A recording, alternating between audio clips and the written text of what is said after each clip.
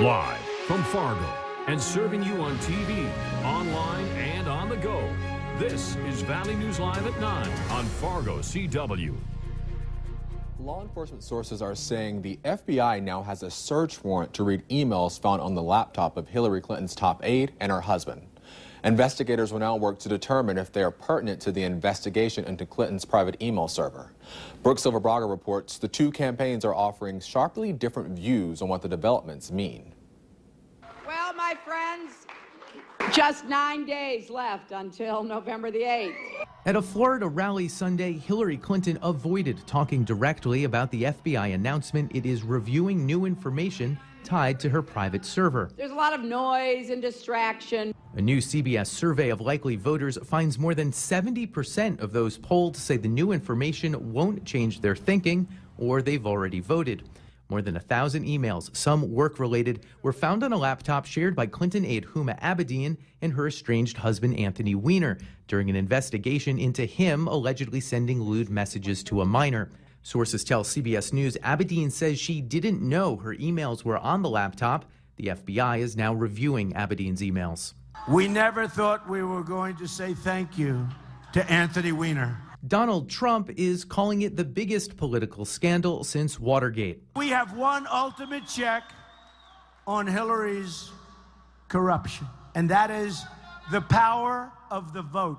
An ABC Washington Post poll finds Clinton's lead has shrunk to 1 point nationally, but Trump is struggling in some key states. The latest CBS News Battleground tracker has him up just 2 points in Republican-friendly Arizona and trailing in Colorado, North Carolina, and Pennsylvania. Officials also say investigators found the emails in question earlier this month, but only revealed them to FBI Director James Comey on Thursday, 1 day before he alerted Congress. And taking a look at weather, here's a live look outside. We got mainly cloudy skies out there, and the clouds did keep temperatures down as we went through the day. A high of only 44 in the Fargo area, but the clouds will keep us mild as we go through the evening. 42 right now in Fargo. Wind from the south-southeast, getting a little breezy out there at 14 miles per hour. Moorhead holding at 39 degrees and out toward Grand Forks at 41 under mainly cloudy skies. Other temperatures show we're at 39, Langdon, Devils Lake, Jamestown, and Valley City. Also at 39, Detroit Lakes and Fergus Falls, with temperatures out toward Roseau and Baudette into the mid to upper 30s. And that wind mainly from the south between 10 and 20 miles per hour with higher gusts across the region. And we should see temperatures under the clouds and with that wind start to rise as we go through the overnight period. Mainly cloudy skies across the region, a few sprinkles north of the Canadian border. That's basically it for the moisture. We have this warm front making its way through. High pressure is working its way out, and we have that flow from the south that will become strong as we go through the overnight period.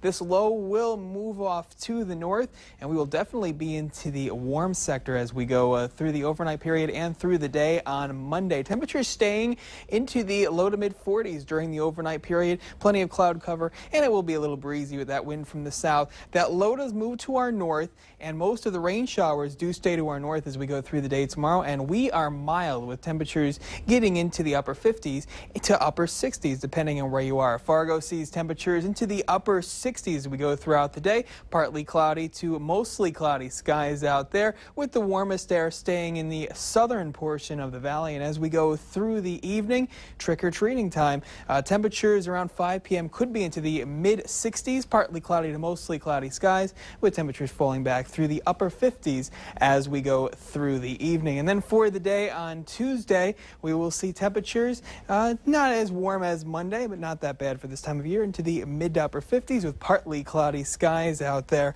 As we go through the day on Wednesday, we are back into the upper 50s for the day on Thursday and Friday.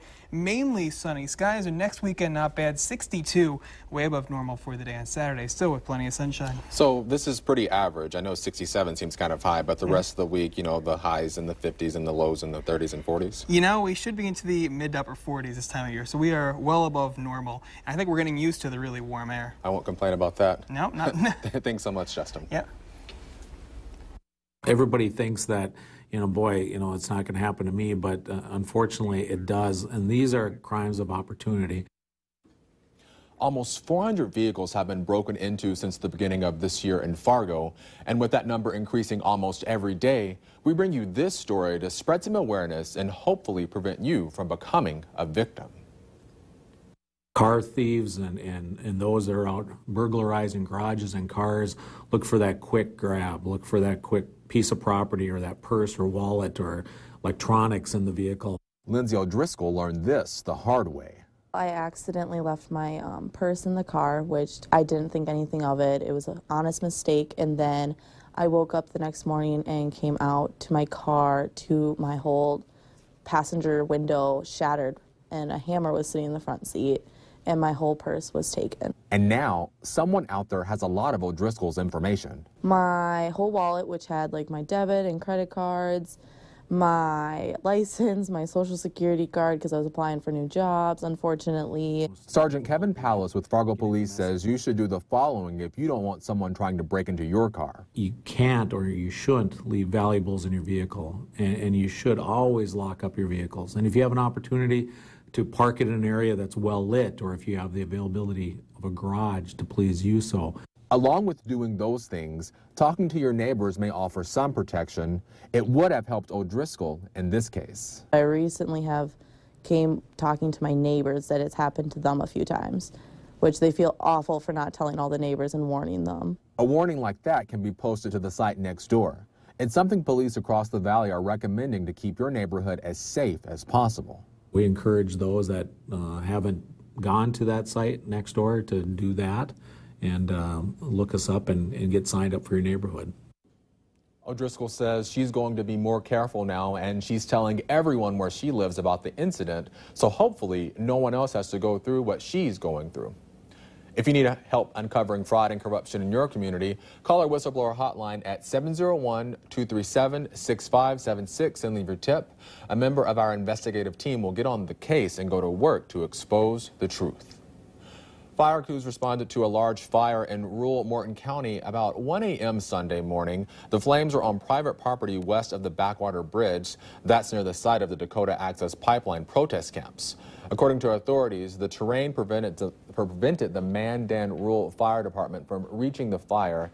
At about 8:45, the National Guard took 2 UH-60 Black Hawk helicopters with 600 gallons water buckets to put out the fire. The helicopter crews extinguished the fire with no damage to infrastructure. A spokesperson says the Morton County Sheriff's Department is investigating and will ask for assistance from the state fire marshal.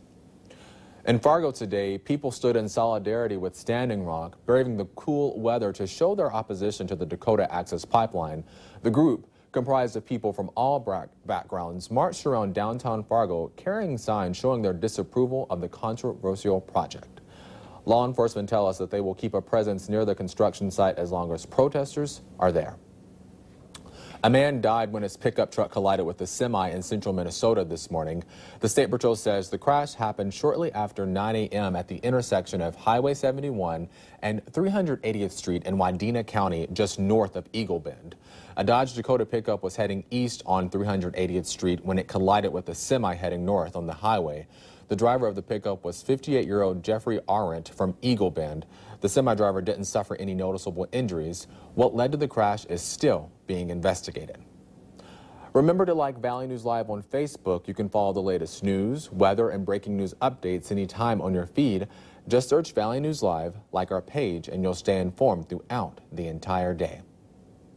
A new study says North Dakota is the state with the most startup companies in the nation.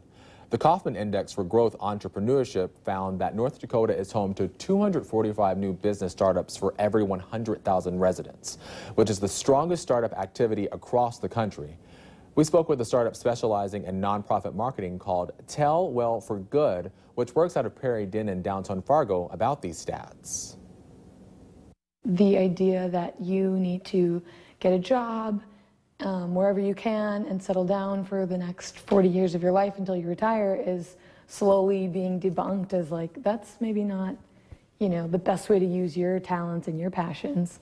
So yeah, that's how Tell Well came about as well. It's just 3 people who were like, well, what do we really want to do? We want to tell stories. For more information about this new startup study and the startup company Tell Well for Good, head over to valleynewslive.com and click on this story. We're coming up on a special anniversary. 30 years ago in December, a 5-month-old boy in California received a heart transplant that saved his life. The heart came from a little boy here in Fargo, and tomorrow night, Valley News Team's Mike Morgan looks back at the amazing life-saving effort that continues to pay dividends today. He's here with a preview. This past summer marked the 30th birthday for Andrew De La Pena. He's lived quite a life since successfully receiving the heart, but it wasn't a sure thing that he'd get it on time. The Lear jet that was supposed to quickly take the heart from Fargo to California wouldn't start on that fateful day in December. A local doctor called Governor George Sinner, who then called the North Dakota Air National Guard. At that time, as part of their mission, they had an F-4 jet on call 24/7. My story details what happened. You'll hear from former Governor Sinner and the pilot on that life-saving mission, now Brigadier General Bob Becklund. I'll also visit with Andrew, who's certainly making the most of life. Find out about his approach every day. As Governor Sinner put it, he's doing the things you'd hope he'd be doing, and that's pretty good reward. Mike Morgan, Valley News Live. Look for Mike's story tomorrow night on Valley News Live at 9 on the CW and Valley News Live 10 at 10. Still ahead tonight, is Moorhead turning into a buyer's market for housing? We've got those details next.